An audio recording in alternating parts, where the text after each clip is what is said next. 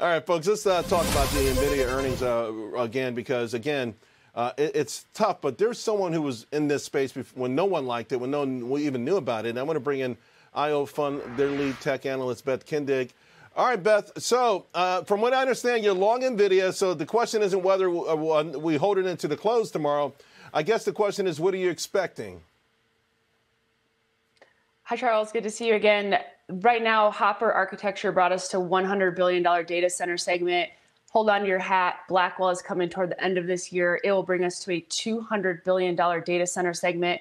This earnings report is one piece, but the ultimate fireworks begin at the end of this year, and that's because Nvidia is now going to compete with Nvidia.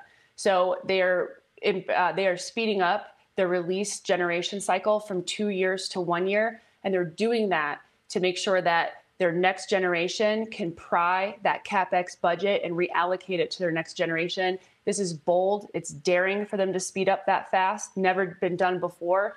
So by the end of this year, the word is Blackwell.